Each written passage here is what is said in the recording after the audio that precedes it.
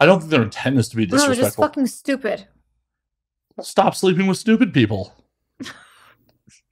Sometimes it's unintentional, and sometimes it's intentional.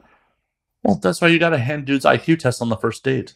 Like, fill this out. Like, See if you're qualified for this position. Here's the prior SATs. There is a math portion, a literature portion. Can you just at least fill out those two? Like, you must meet a certain score if you wish to enter. You're like a prestigious school. Exactly, I'd like that.